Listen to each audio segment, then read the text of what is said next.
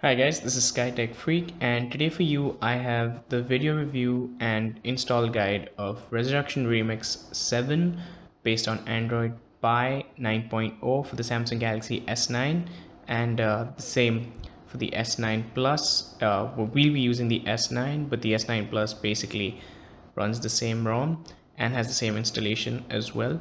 Just to clarify before we move on, this is obviously the Exynos variant of the S9 devices and not the Snapdragon variant. For the Snapdragon variant, there's a separate forum on XD and you can check that out for ROMs and other development progress on that. So I've actually been meaning to make this video for a few days now. There were a lot of you that saw my video on Lineage OS 16 based on Android Pie for the Galaxy S9 devices based on Exynos, and you guys saw that video and said that you'd like to see one on Resurrection Remix. And the developer recently, I think 2 or 3 weeks ago, switched the status of the ROM from an alpha to a beta, and that's when a lot of you started saying that it's actually probably a more stable ROM now that it's been shifted out of its alpha status, and so I should check it out. So this was about 2-3 weeks ago, and I've sort of been building up to making this video since then, hoping that maybe there could be a few updates that could fix things, but I think besides that major update from alpha to beta, there hasn't been one in the meantime. However, on the Lineage ROM that I made a video on already, there's been an update that was updated on the 31st of March, so prospectively a few things would have been fixed.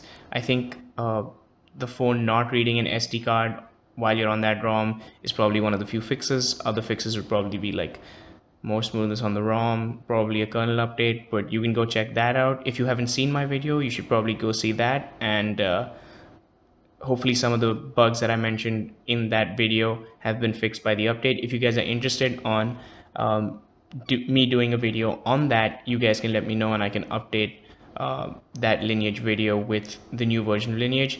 But that's all before we move in, so let's start looking at this ROM. So as you can see right now, this is just the always on display.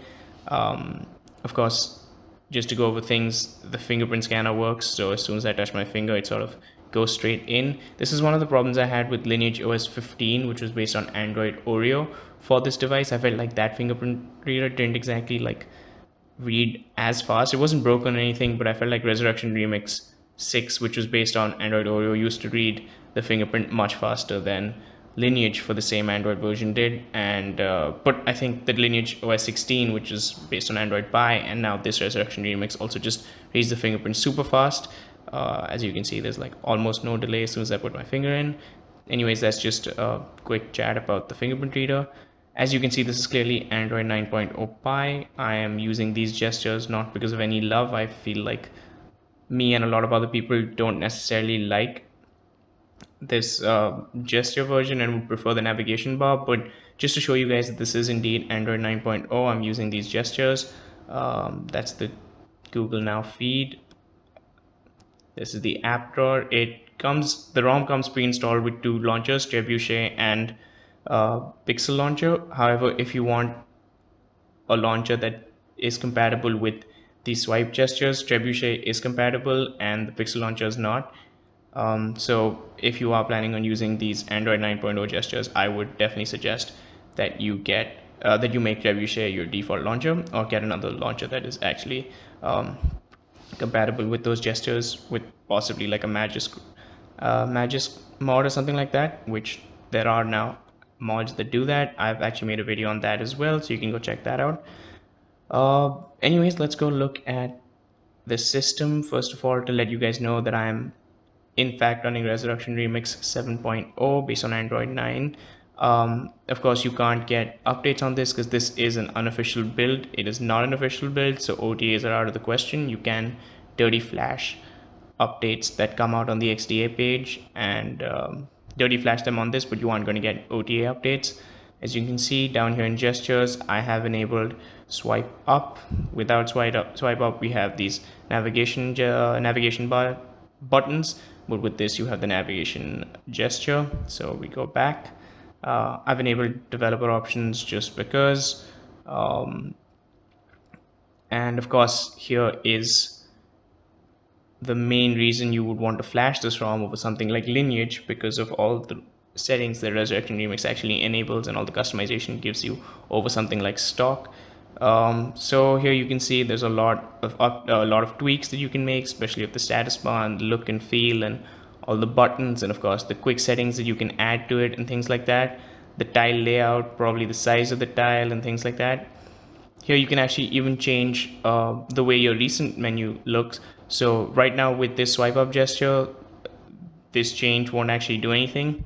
But if you go back to the normal navigation bar and the normal gestures, and then you change the way you want the recents to look, there's a lot of customization here as to how you want your recent app menus to look as well. Lock screen, of course, all sorts of customization about the lock screen. Animations, mostly like screen on and off animations and scrolling animations, and then of course things like the weather provider and things like that. But of course the biggest one here is really the interface, and there's all sorts of customizations here which you can do, like create gestures anywhere, so that whenever you do that gesture on your screen and move your finger that way on the screen, it basically launches a service or launches an app or does some sort of setting that you make it do. There's of course all sorts of other customizations. There's smart pixels, which will really help you save a lot of battery because it like turns off pixels at certain points. Then of course there's the navigation bar tweaks that you can do, which again won't work if you're doing the swipe up gesture, but if you go back to the navigation gesture, these are all things that you can change. The buttons, of course, like the Bixby button, which is, at least for this ROM, a Google Now button or a Google Assistant button, and then the volume buttons and power button. And then finally, if you want to read up more about what Resurrection Remix is and who all contribute to it, there's an about page. So that's just the Resurrection Remix tools, which are straight up in the main settings tab itself. One other thing I wanted to just point out, which is like a bug on this ROM, is just that when you go to live display and you take live display and you turn off live display, it does this weird setting overlay where everything becomes like really light. So like your icons on home, as you can see, let me just focus in on that. So you can see these icons have become really light. Even the recent app menu, the overlay becomes like really light. Let me just show you what it looks like while it is off. As you can see, these are what the icons and the settings should look like in this dark thing. But as soon as you go here and you turn it back off, it does this like weird super light icon thing. As you can see, there's it looks like there's some sort of light filter on top of it. So basically the way to fix that is you just want to go in, and in display mode you want to turn it to automatic and then change the color temperature, right? So basically the problem shows up at 6500. You'll see when because it's at night right now, if you turn it to 65, it'll suddenly do like this really weird light filter. There you go. So I think 6500K is like a broken color temperature on this ROM. So if you change it to like 6600 on both of them, that's probably your best bet, or 6400 or something like that, and just leave it on at all times if you want to turn off live display. But just don't have 6500 set ever in the live display color settings and you should be okay.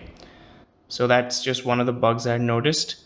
Another thing I had noticed is that when I initially installed the ROM, I had only installed the vendor image and then flashed the ROM and then Google Apps and Magisk, etc. So then when I went to YouTube and started playing a video, it actually wasn't working. Now of course I've managed to fix it, and the way we humans, we've come a long way. The way I was able to actually fix it is basically I had just installed the vendor image and then flashed the ROM. What you want to do is install the vendor image, flash the ROM, then flash whatever Google Apps and Magisk and things like that you want to flash on the ROM. But after that, you also want to flash the firmware. I'll of course leave all the links to these things in the description below, and of course during the install guide I'll go over this of course one more time. But you do want to flash the firmware as well. I can't actually tell you whether it was the firmware that fixed the fact that the phone refused to run like YouTube videos or play any music, and then when I did flash the firmware, it started being able to play videos and started being able to like play like songs and media and things like that. But basically when I didn't flash the firmware, of course it was also the first boot, so I can't actually tell you what exactly the problem was, but on first boot without the firmware flash, it was not letting me play any YouTube videos and it was not letting me play any songs. And as soon as I flashed the firmware and booted into the ROM for the second time, it basically let me do all that. So that's just something to keep in mind. And of course, like flashing the firmware doesn't actually break anything. It's always just better to be safe than sorry. Again, camera performance is okay. The pre-installed camera is right here, and it's whatever that basic cyanogen type one. There's like an HDR setting, but it's not very good. There's just HDR or no HDR. There's no like HDR auto. I would say there might even be a little bit of viewfinder lag, not necessarily anything that you would notice. But again, not the best camera, super basic. So if you just want a point and shoot camera, this will serve just fine. If you want camera with like better image processing and slightly more advanced features, you can sideload the APK of a Google camera port. Now the Google camera port that I suggest is IDAN's 4.1 fix. So IDAN basically has two Google camera ports that he has for the S9 Exynos version phones. One is the 3.51 and one is the 4.1. Both of these have an old version and new version. The new version is basically one that's supposed to be compatible with One UI, and I'm telling you guys to install the 4.1 that is supposed to run on One UI, because One UI is based off Android 9.0 Pie, and this is also based off Android 9.0 Pie. So here we can just take a quick look at that camera. So as you can see, the camera works. It's actually pretty quick. But there are some features that are missing in this. So since this is actually a Google camera port of Google Camera 5, there aren't features from Google Camera 6 like night sight and top shot, and moreover even things like portrait mode are like broken in this camera. So basically, like whatever you do, it just shows a blank screen until you go back, and then of course the viewfinder comes back and you can take normal photos.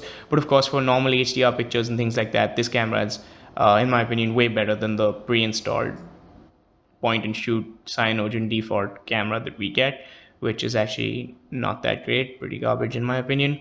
So that's what I have for the camera. Otherwise nothing else. I just wanted to just tell you guys that as far as battery and all goes, I don't see drain that's more significant than like the Lineage OS 16 drain or things like that. If you really use it as your daily driver, which probably isn't currently recommended because we don't actually know how stable this is, and the battery tends to like randomly drain. I'm sure if you turn off things like ambient display and all, you might be able to get through a full day of use consistently. And I don't actually see the battery drain on my device being that bad, but some people have reported that there's more battery drain than usual. So like I feel like if I had to use this device as a daily driver with this ROM, I would run into a lot of bugs and I would run into like a few problems here and there that might irk me, but I don't think battery would be the main problem. However, I'm not running this as my daily driver, so I can't actually give you an opinion as to like how many bugs etc I see on the regular. But apart from that, nothing major is broken apart from a few fixes that I already told you how to do, like media not running, in which case you probably want to flash the firmware for CSV3, and of course your image on your device looking like it's washed out through a filter, in which case you just want to go into like live display and change the settings to not be 6500K. Literally any other value apart from 6500K won't give you that sort of display filter. But yeah, that's what I have so far as the ROM review for this ROM. So let's go back and take a quick look at how exactly we will install this on our device. As you can see, there's an advanced power menu, but let's boot into TWRP and I can show you guys how exactly you want to install this ROM. So just wait quickly while TWRP boots up, and there we go. So first of all, of course, you want to do a wipe of your entire system, and then when that's done, you want to go to install, and first you go to install image, and you want to install CSB3 vendor image. This is all going to be linked in the video description, but you want to go ahead and install CSB3 vendor image. Once you're done with that, you want to go back to select zip and install the Resurrection Remix unofficial zip that will also be linked as per the XDA page for it. Once you've installed that, if you don't install the vendor image, it's going to give you an error 7, which means that your vendor isn't the correct one. when you're installing the vendor, one thing that is important, of course, to do is when you go into image, you obviously want to select vendor image. Don't actually flash this to any other partition on your device. It needs to be the vendor partition. Sounds pretty obvious, but I just wanted to clarify that. Once you do that, then you want to flash the zip, which it doesn't ask you where you want to flash the zip. It just does a full flash. After that, of course, you can install OpenGApps specifically for Android 9.0. Then if you want, you can also flash Magisk and all those things. And then before you reboot, the last thing you want to probably do is flash the flashable firmware of CSV3. So first we installed the vendor image of CSV3, then we installed the ROM, and then GApps and Magisk. And then last thing we want to do is flash the flashable firmware. When you flash this, basically the phone auto reboot, so you probably want to flash this last, especially after the vendor and the ROM and all your other zips have been flashed for the first boot. So then you just want to go into this and you want to flash it, and it'll automatically reboot your device. It doesn't really ask you anything. And then when you reboot, you will reboot into Resurrection Remix, which the boot screen looks like this. I can just show you before we wrap up this video. But yeah, if you have any questions about the ROM, I will be doing more extensive testing on it. And of course, if you want any other videos on any of the devices that I've shown you, especially like the Galaxy S9 and things like that, if you want an updated version of an updated video of the new version of Lineage OS 16 that's out, let me know. But yeah, that's all for now, guys. Hope you enjoyed the video. Consider liking and subscribing. Thank you.